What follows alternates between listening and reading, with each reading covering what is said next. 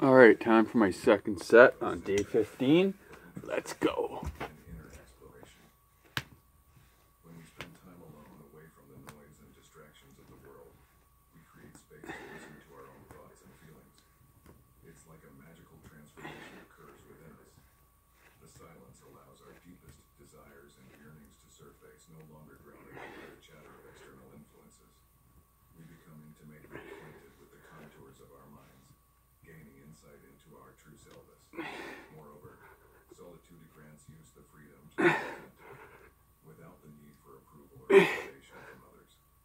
We can shed the masks we wear in social settings and embrace our vulnerabilities 25. and imperfections. All right, not a bad second set.